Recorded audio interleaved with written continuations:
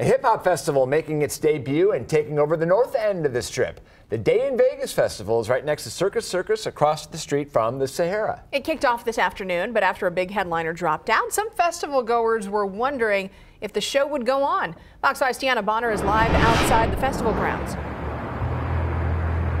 Well, we met a lot of people going into the festival this morning. Things are underway now, but before today, some people were wondering if they got a good deal or if they just got duped.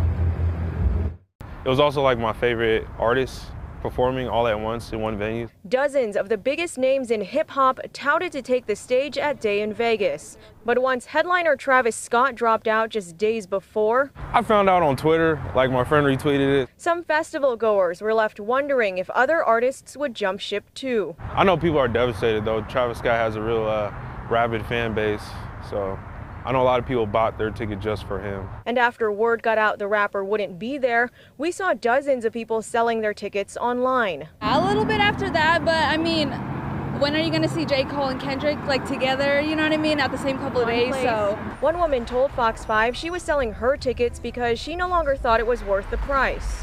It sucks. I hope he's all right. I mean, I'm sure there's going to be people there that go for Travis Scott that didn't know Travis Scott dropped out, but hopefully they won't be too mad. Festival goers said they saw some other red flags for the first-time festival. It was we were kind of scared just because they wouldn't drop their set times pretty early. That's exactly what I thought. I thought it was too good to be true, but it seemed legit. And as more artists announced they'll be here, festival goers told us they'll make the most of their tickets and their time in Vegas. I guess I'm optimistic. You know, they added Future, they added Playboi Carti.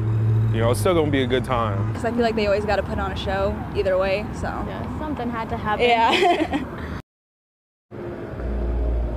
And I reached out to the festival for a comment about some of these last-minute changes and announcements, but did not hear back in time from them. Reporting live, Tiana Bonner, Fox 5 News, Local, Las Vegas.